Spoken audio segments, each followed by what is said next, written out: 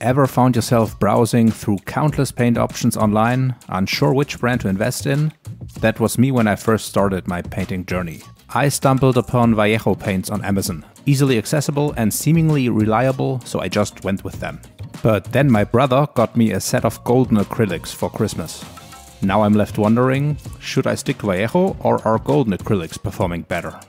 Let's put them to a side-by-side comparison and find out whether it might be better to change brands. Before we start the painting, let's compare prices first. Vallejo, a Spanish company, offers bottles at around 260 each, where I live. That's roughly 15 euros per 100 milliliter. On the other hand, as a US-based company, golden acrylics are priced at approximately €7.80 for a 30 milliliter bottle, equivalent to 26 euros per 100 milliliter. Almost double the price. However, golden acrylics are also available in larger 180 milliliter bottles, which brings the price down to 16 euros per 100 ml, making them comparable in cost. But price aside, efficiency matters too. So let's determine how far each paint can go. I've prepared test spoons coated with black and with the blank plastic surfaces to evaluate coverage and adhesion. The paints don't look exactly the same. You can see that all of the golden acrylics are a bit lighter than their counterparts. I am comparing the Model Air line from Vallejo with the golden acrylic high flow line, so both of them are ready to be used with a paintbrush or the airbrush. To ensure a fair comparison, I verified the consistency of paint droplets from each bottle using a microscale. One difference I noticed while starting shaking the bottles was that the golden acrylics have a ball inside the bottle, whereas the Vallejos don't. Another noticeable difference is that the paint coming out of the Vallejo bottles have way more air bubbles. I'm not sure if this is coming from the mixing ball or the different tip shapes, but it's noticeable every time. Now you might ask yourself, okay, does that even matter? And I'll show you the difference in a minute. Next, I assessed paint consistency by placing drops on an angled sheet of paper.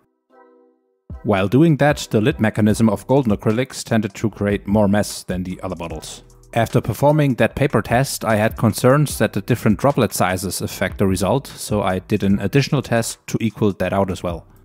It's not a huge difference, but I would say the golden acrylics have a lower viscosity, meaning they are thinner, which might make them easier to use in an airbrush with a small detailing needle.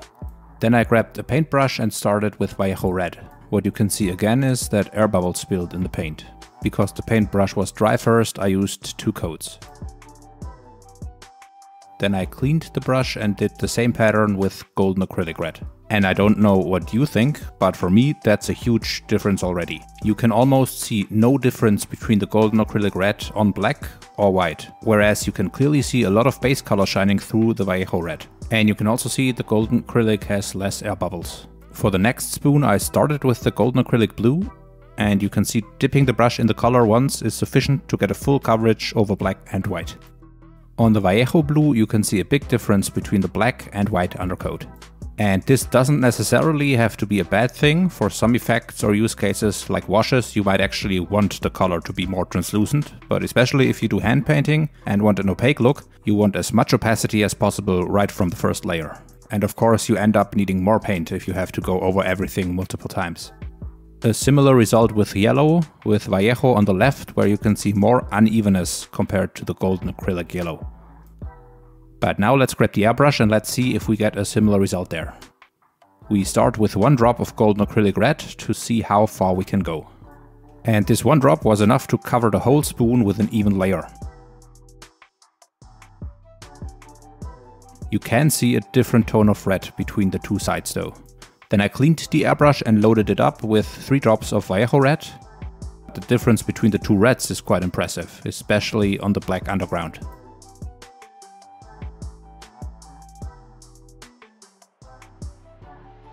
The most impressive difference, however, was with the blue, where you can see a huge difference between black and white on the Vallejo painted spoon, and you see no difference with the golden acrylic painted one.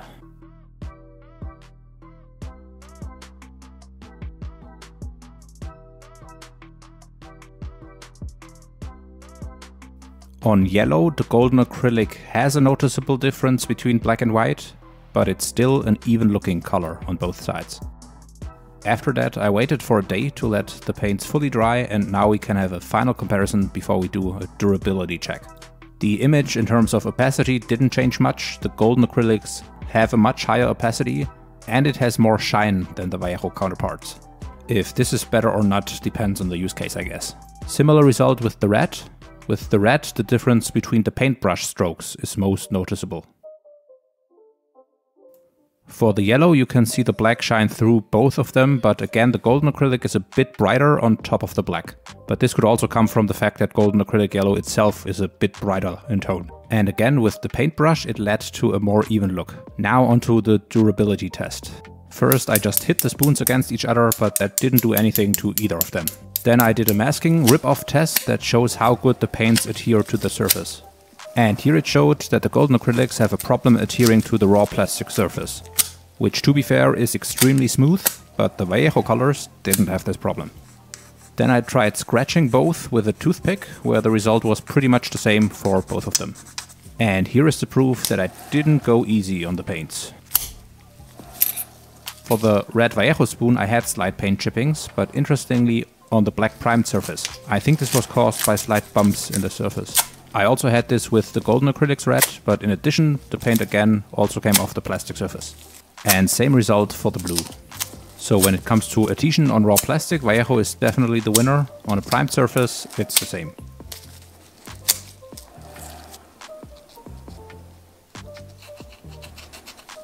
Since I promised you in the beginning to show you why paint bubbles are not good, here is a couple of drops of dried Vallejo color with a pretty uneven finish due to the air bubbles. On your model this of course would happen on a smaller scale, but it can still be there.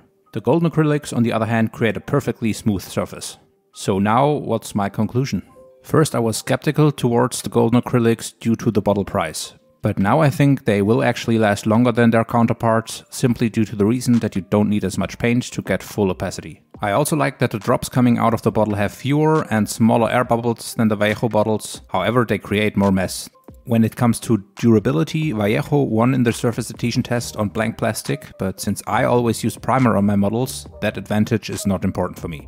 Ultimately, despite initial skepticism towards golden acrylics due to the pricing, their efficiency and smooth finish won me over. While I'll continue to appreciate Vallejo's color variety, I'll be more open to exploring other brands, like golden acrylics, in the future. And now I'd be really interested to know whether you have a favorite brand for paints. If you stick to one brand or buy from all of them. Let me know down in the comments. And I'll catch you in the next video.